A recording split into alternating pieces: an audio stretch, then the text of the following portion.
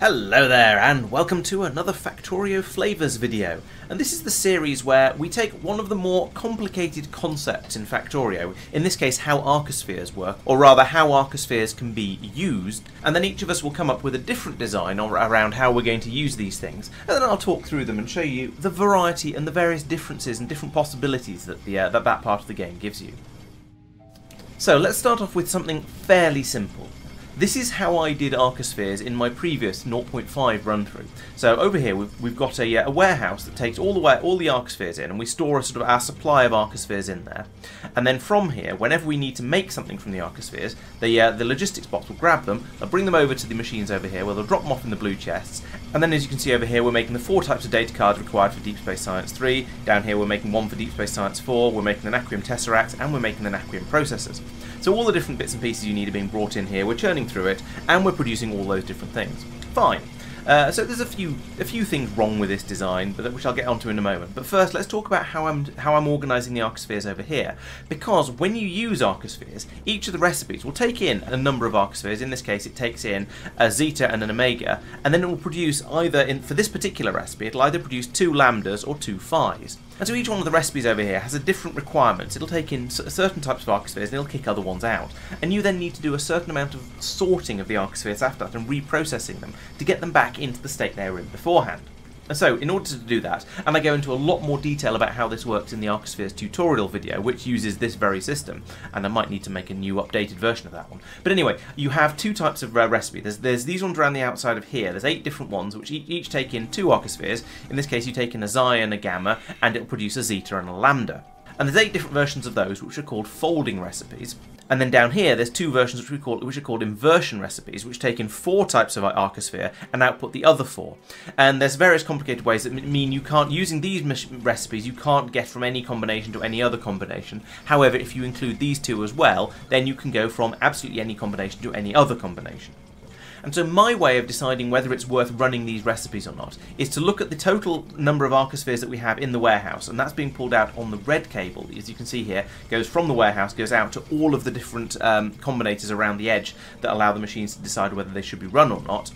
And then we add up the number of the input types. So in this particular case, we're taking in Xis and Zetas and producing Thetas and Phis. So over here, we're looking for the number of Xis and we're subtracting the number of Thetas. So that's looking at one of the inputs and subtracting one of the outputs. And then the other one is taking the number of the other input and subtracting the number of the other output. And then both of those are being output as S's, which are being put onto the same signal. And that means that if we get a positive number on this S signal, it means there are more of the input type than there are of the output type. If we get a negative number, it means there's more of the output type than there are of the input type. Now if we have more of the input type than the output type, then by running it we can get ourselves closer to balance. And so we have an inserter over here that's on the same cable, and that's watching for when S is greater than 2. If S is greater than 2, it'll pass the Arcospheres over into this machine, and it will run, and it will fold them, and we'll get slightly closer to balance.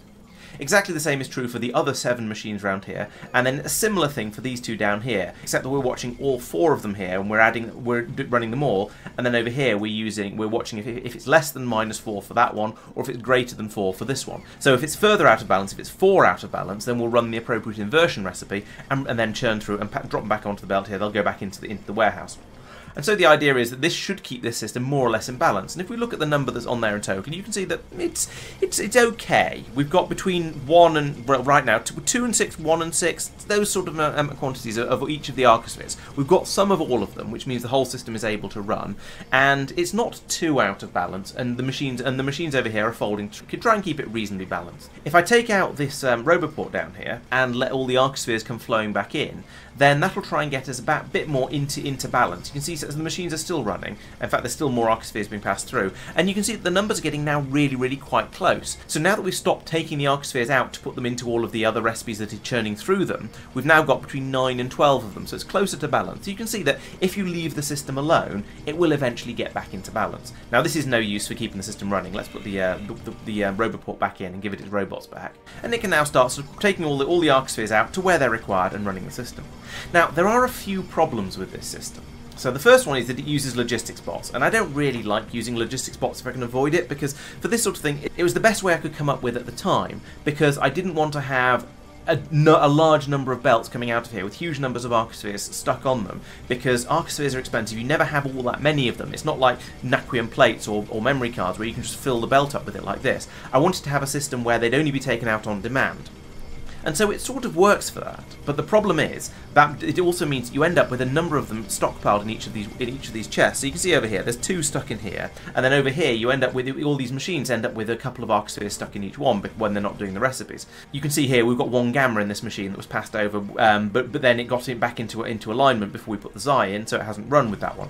Over here we've got 2 Xis in this one, and so you lose 1 or 2 Arcospheres into each one of these machines. You could potentially lose some into these ones down here as well. It just means that there's a few Arcospheres stuck in places and they're a little bit wasted. So that's not ideal, but it's not the end of the world. But yeah, I'd rather it wasn't doing that. Other than those problems, I'm pretty happy with this system. It works very nicely. You need to put in maybe 100 Arcospheres to get it working reliably, and I haven't put in some of the more advanced cards on here because it was just a quick throw together of the previous design I was using. But the whole system is generally, it works quite nicely. But then when we started putting this Flavours video together, I thought, you know, I could make this better. What if, instead of having a warehouse in the middle, I replaced the warehouse with a belt? And that belt could then go out to all the machines around the edge here. In CCC, we've got all the same machines over here using the Arcospheres and the same ones over here being taking them in. And then I thought, yes, this is all very well, and having it set up like this makes it nice and obvious how the system works. You've got the folders over here and the inverters, and then you've got the machines over here that will actually use everything. And yeah, that's a nice idea, except that none of it seems to be working. I'm not sure why not. I'm not going to worry about that too much, because I then thought, why not actually cram the whole thing a bit closer together? Because if you've just got this single belt going around the outside here, and you've made it as short as possible, cramming the machines in as close as you can, then it's going to take a lot less time for an Arcosphere to get from one place where it's dropped off to another place where it's needed. And so this is now, I think, this is the best version of this basic idea that I've been able to come up with. And so around here, it's working in exactly the same way. You've got, for all your folding machines, and I put most of the folders in the middle, although then there's 2 more on the edge over here because that's where they fitted. For all of them, I've got exactly the same sort of process set up. So I've got 2 combinators set up here that in this case are watching for the omegas and the xis, lambdas and thetas, doing the maths on them as before, and then passing a signal down to this inserter down here, and this one triggers in exactly the same way. When you see greater than 2, it'll put the Arcospheres into here, and the machine will run. Got all the same system on all of these machines around the outside here, and it's working in exactly the same way. It's just all crammed in a bit closer together. However, there are a couple of major differences. Because I've got a looped belt round here, we're keeping them on the belt instead of in a warehouse. I don't have an easy way to get the signal off here and read it and find out where all of my Arcospheres are. Now there are a couple of ways to read the signals off a belt. You can go along it and link the belt up all the way along and then read the signal off there and use that to analyse what's on there. However, there is a cleverer way to do it, and I have Marc to thank for this idea, or at least for this particular implementation of this idea, because he's done this in our K2SE run for one of the logistics systems. It's not for the Arcosphere processing. But the way this works is that for every inserter that's running on the system here, we have it linked up to the circuit network system. And so you can see around here, this one is there's a green cable that runs all the way around here, going to lots and lots of these inserters. And so we're watching that one. In this particular case, this is reading the hand contents as a pulse whenever it takes something out and puts it onto the belt, specifically when it puts it onto the belt. This one is taking things off the belt, so that's linked up to the red network. And that also does a read hand contents and a pulse whenever it picks something up off the belt and puts it into here. And those numbers are then fed round to these 2 combinators over here. So the first one multiplies everything that's passed into it by -1, so negating it, and the other one goes straight into this combinator. The number from the maths being done on here goes into this combinator as well, and this is set up as a memory cell. So we've got the input, as you can see here. The input is fed into the output, so the number that's output on here is immediately sent back to the beginner input and fed back through. So it will remember that number. But we're also feeding in the numbers from these inserters. So every time an Arcosphere is put onto the belt, it's added onto the number that's being remembered here, and every time one is taken off, it's being subtracted from it because it goes through this negating combinator first. And so this keeps track of it. You can see the input signals over there. Those look a lot like the signals we were seeing on the other system, where we were reading out of the warehouse. And you can see it's trying to keep it in balance. It's struggling a little bit, but at least we've got some of all of, well, we did have some of all of the Arcospheres. It's flicking in and out. It's struggling a little bit, as I say.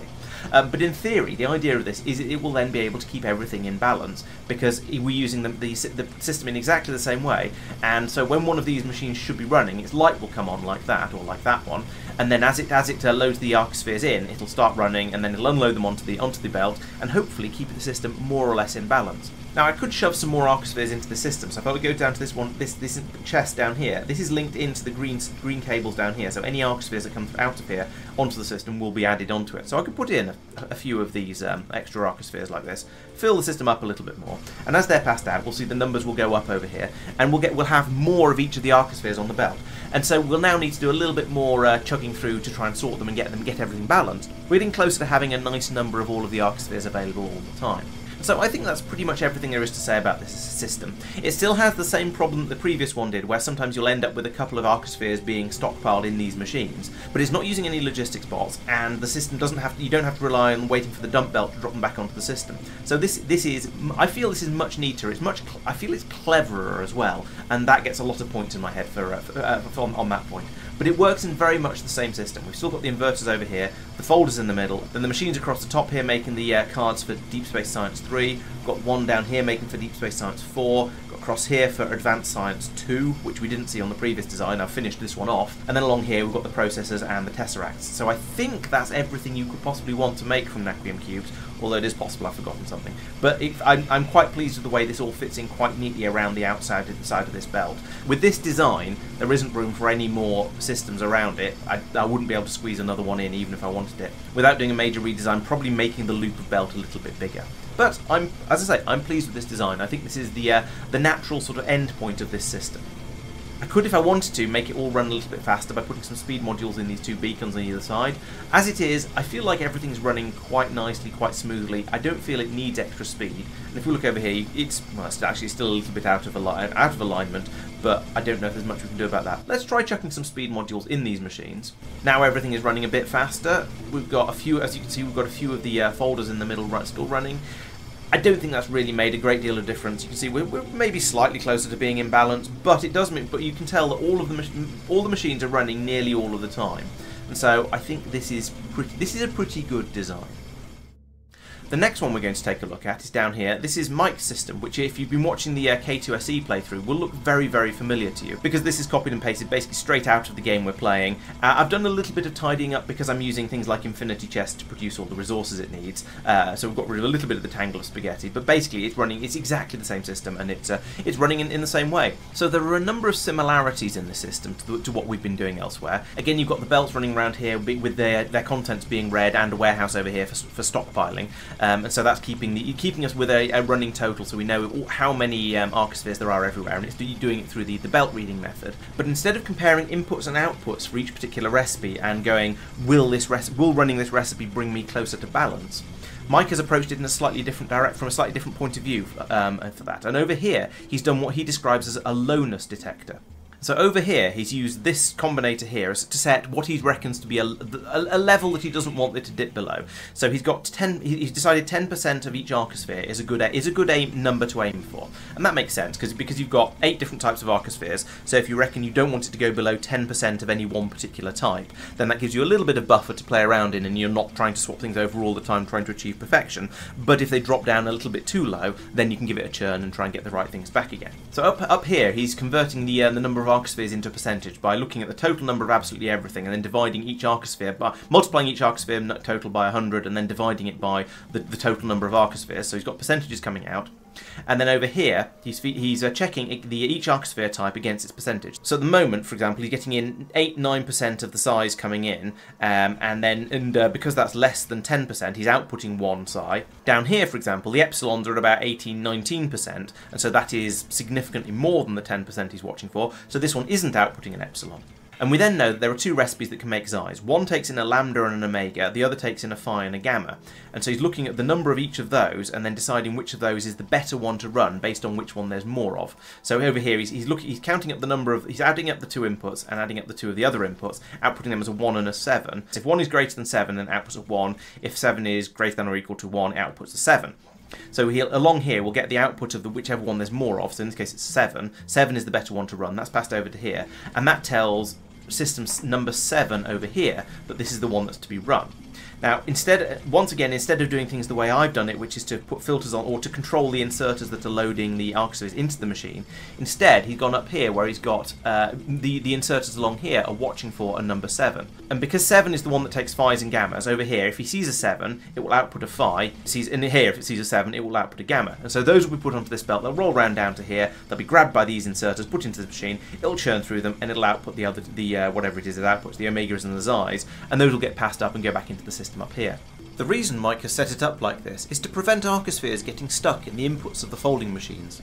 As long as there's sufficient supply in the warehouse, exactly the right number of spheres will be passed out of the warehouse when the instruction is sent, and those will be loaded into the machine. Whereas with my design, you'll typically end up with an extra one of the inputs, which takes an Arcosphere out of circulation. Now personally, I don't think this system is as good as the one I put together. I think the Lowness detector is an overly complicated way of working it out. That said, I'm aware that I probably have a certain amount of bias towards my own design, so I'm not going to criticise it and say it's bad. I'm just going to say it feels different to the way I'd have done it. There is also a bit of a throughput problem up here, but that has been fixed in the current state of the art for this machine.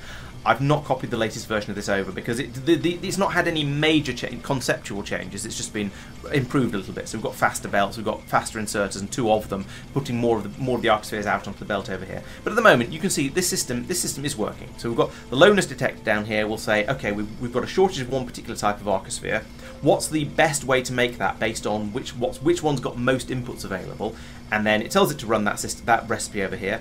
We've got the same sort of thing happening for the inversion recipes. Those will all run, those keep the system in balance, and then we have over here, we have a clock that runs through all the different types of Arcospheres in turn and passes those over to the filter on this inserter. So you can see the filter changing very, very quickly over here. And each time this pings, it will unload one type of Arcosphere from here onto the belt. And in theory, that means that we will have a steady stream of all the different types of Arcospheres coming through in turn, one at a time, and those can be fed into the machines. They will run through them and then passed off, and we can then do the sciences, do the tesseracts and so on from here, and we'll get in theory, get all the outputs we could possibly want. Here we can see Marc's first design from when he first played through Space Exploration 0.5. And as you can tell, this is somewhat more complex than a lot of the other systems we've been looking at, and has a lot of combinators over here. And he's been kind enough to leave some notes down here as to how the system works, so that I can sound like I know what I'm talking about when I tell you how it works. Once again, he's got all the machines along here, all the grav facilities to do all the different folding recipes, and then 2 of each of the inversion recipes at the bottom to make sure he's got enough throughput on those. And unlike the other systems we've looked at, this one actually chooses which of the recipes is the best one to run at any given time, and will run that specific recipe. And the way it does that starts off fairly similar to the other ways we've seen. So over here we're looking at the various different Arcospheres that are involved in this particular recipe, and so he knows that if he runs this one, then he'll have 1 fewer lambda, 1 fewer omega, 1 additional xi, and 1 additional theta. So he's adding 1 to these numbers and subtracting 1 from these over here. And then he's using those numbers to analyse how much closer that will get him to being properly balanced. The system then compares all of the different choices that it could make and decides which of those would bring it closest to balance, so the one that would make the biggest improvement, and then it runs that particular recipe. So rather than just looking at it simply and saying, will this make things better, like mine does, or looking at it and saying, well, we need more of this one, what's the best way to make those, like Mike's doing, this system will analyse all the different possible recipes it could run, and then decide which of those is the best one. He's also got a pretty graph over at the side here that shows how many of each of the different Arcosphere types he's got in the system. As you can clearly see, this system is built around logistics bots, so he's got the bots taking the Arcospheres from the chests over here to wherever they're needed and then bringing them back over again. So all of these are filtered storage chests, so you can see down there it's set to only hold the right type of Arcosphere. And then when he's got a decent number of them, they'll be brought up here by the bots to these chests up here.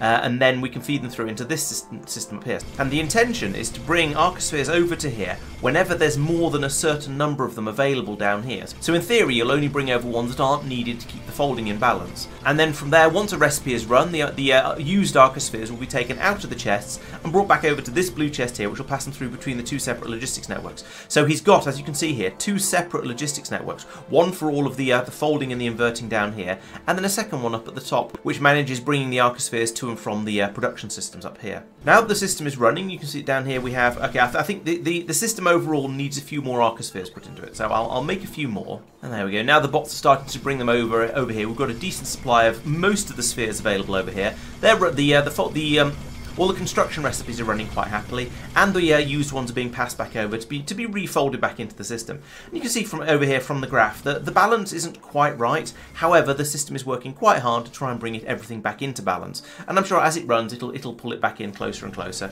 and we should have a decent supply of everything available. And eventually we'll be able to bring enough spheres over here to keep everything running and keep everything satisfied. The next one I want to look at is Tristan's build from 0.5, and it's, well, it shares some similarities. I believe he's using a fairly similar logic to decide whether to whether to run the folding recipes or not. So along here we've got we're counting the number of outputs and the number of inputs as A's and O's. So here you can see epsilons and omegas going in. So that's epsilon and omega are being added together as A's. Then we've got gammas and lambdas coming out. So we've got gammas and lambdas as O's. He's then subtracting one from the other here as D. And if presumably along here, yes, and if difference is greater than 10, then he's going to run it. So he's picked some slightly higher numbers than I have, but it's the same system, just with a few more combinators.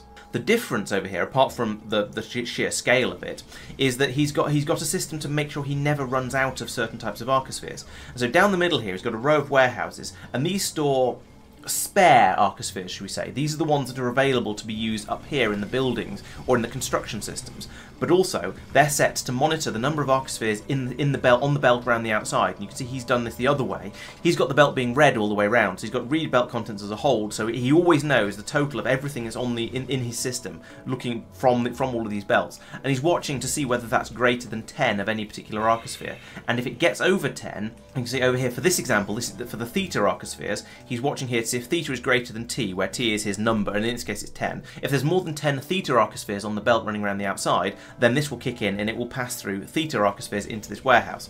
And on the opposite side, we're saying if it's less than t, then they'll pass them back out again. So the idea is that there should always be 10 of each type of Arcosphere on the belt running around the outside here, and that's available for all the folding machines and the inversion machines to use to make sure that he never runs out.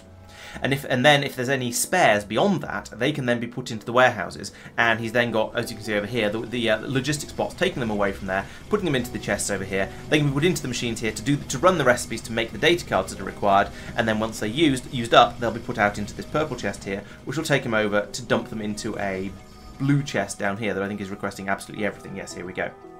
Now, I think he's missed a slight trick here. He could have had them being put back into the green warehouses in the middle, but then I suppose there's a slight risk then of him running out, because if they get grabbed out of these green warehouses before they've had a chance to be dumped out onto the belts, you might run out of some of the types and therefore not be able to do some of the folds or inversions. So he's being very, very careful to make sure he doesn't run out of anything.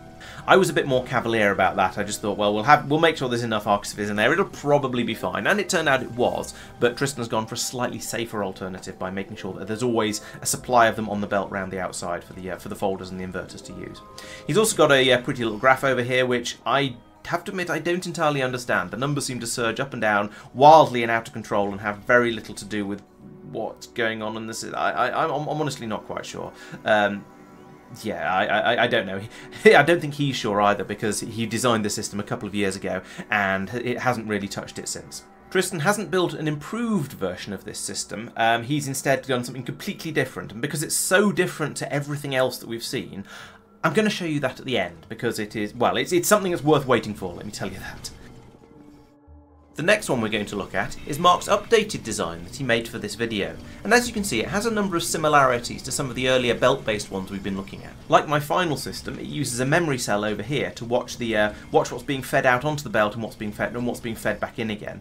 In the same way I did, he's using the red cables to measure what's been taken off, so you can see here again we've got the read hand contents as a pulse, and the green cable to measure what's being put back onto the belts, and then all the numbers are being fed back over here to this one, which is being a memory cell, and you can see over there on the right hand side, and what we believe we currently have in stock. And this appears to just include what's on the belts, it doesn't include what's in the warehouse. The warehouse is not linked up to the system, so this could just be replaced with the loopback belt that goes around here. And you could probably then remove this reader here and this reader here and just assume you've got the right number on the belt. So this is probably just for the input, which was being fed in through here. And this warehouse also allows you to have a bit of a buffer if you have rather more Arcospheres than you expect to. I think we discovered that if you get up to 1600 Arcospheres in total, then this system jams completely. But if you have 1600 Arcospheres, then, well, you've been spending far too much time going off and getting them. Then up here you have a very familiar system where you're adding together the inputs and adding together the outputs. So we know that at the moment, for example, we've got 20-ish of the inputs type of Arcosphere, and over here we've got about 18, 16, 14 of the output type of Arcosphere. That's then being passed up to here, where he's subtracting the difference number that he wants to have, which over here, combinated D sends that over here, and that's currently 3. So he's subtracting that number from the input and outputting it as a new input. And then here he's comparing the inputs and outputs. And if the input, after having subtracted the D, is greater than the output, then he'll output that type of Arcosphere down here. And those get fed down here and set as filters on this filter inserter. So instead of having a permanently set filter and inserting the spheres when it needs to run, he's turning the filters on and off on the inserter, which is a different way of doing things. It's functionally going to be exactly the same, but it's interesting that he's done it approached it in a different way. I'm also entertained that I seem to be the only one who's thought of subtracting the output Arcospheres from the input Arcospheres and then adding the two signals together, rather than creating an input signal and an output signal and subtracting one of those from the other. But, you know, again, functionally it's very, very similar. It just saves the odd Arcosphere here and there. Marc has also done the converting of these numbers into negative numbers down here directly on the output, for each one separately, and then passing them out on the green signal, rather than having separate input and output signals running around. But again, it doesn't make any difference functionally, it's just slightly less efficient with combinators. I think that's everything there is to say about this design. Once again, you've got all the folders along here. He's got 2 copies of each inversion recipe up here, and I think Tristan's design had that as well, because the inversion recipes are a bit slower, I think, so sometimes you might need to run both of them just to help it keep up. And then across the bottom down here, you've got all the things where you're making various outputs, so all of the data cards across here and the test racks and the processors, and everything is being heavily speed moduled just to keep it running at a nice speed as well. And so these systems, they're all quite similar. You've got the same basic ideas running for all of them, but they're all slightly different implementations, and I find that quite interesting. The final system I want to look at is the most crazy and ridiculous. I've left the most bizarre and most over the top for last, and this is Tristan's new system. So it's a complete rethink of all of the designs that we've been looking at before. And Tristan's approach for this system was to go, well, so you've got these recipes that take Arcospheres in and do something with them and spit out different types of Arcospheres. Okay, and we've got various recipes that will refold those Arcospheres into other ones that are potentially useful. What if we analysed those recipes and worked out which folds and inversions you had to run in order to return back to where you started from, and therefore you could use the same Arcospheres and have an entirely deterministic system. So rather than reading a circuit and going, okay, we've got a shortage of this one, or we've got too many of this one, let's run the folding recipes like this to get them slightly closer to normal. What if instead for each recipe you said, okay, so I've run this recipe once, it's output these Arcospheres, so if I do this fold, this fold, this fold, and this inversion, then it'll get me back to where I started, and we don't need to do any measuring, anything like that, and we can run through, and we can just run the system over here. So what we've got here is we've got this machine down here is, for example, producing the time-space manipulation data. When it finishes running, it passes some Arcospheres out that come up here. They'll be passed through this all of these splitters and things over here, and I'm sure there's very good reasons for why all of these are set up the way they are, and I'm not going to go into any detail on this because whilst I understand the concepts, I wouldn't want to go into the details of it because my head would melt. And so the idea is that if you run all of these in the right sort of orders and in the right quantities, then you'll get back the same things you started with, and they'll run around here. The deep space belts are actually only required for the initial setup of the system. So I could go around this whole system and remove all of the deep space belts and superior inserters, and they'll give us a slightly clearer view of it. So let's do that.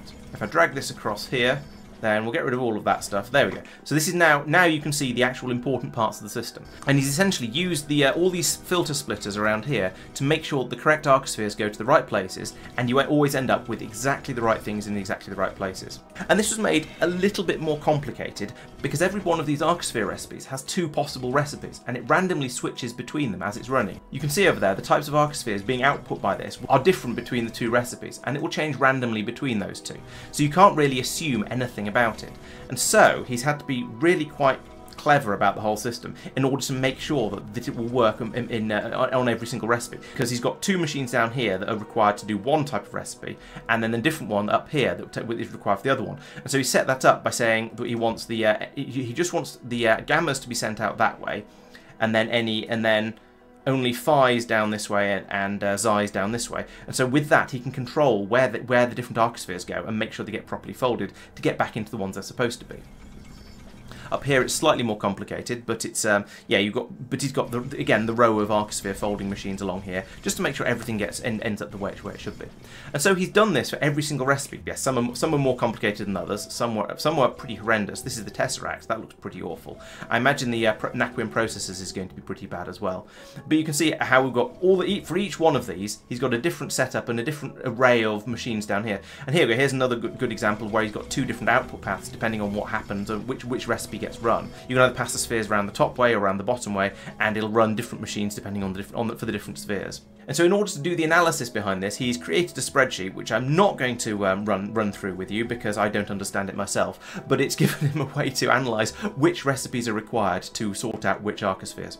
This system is... I have to say, I'm completely gobsmacked by this entire system. It is ridiculous and over the top, but I'm very, very impressed with him for coming up with it. Especially some of the more ridiculously complicated bits down here. Because not only is it working out which recipes you need to run in which order in order to get it back there, he's also not used any circuit conditions for it. He's just got it passing everything around and using the logic of these splitters and things in order to make sure everything ends up in the right places.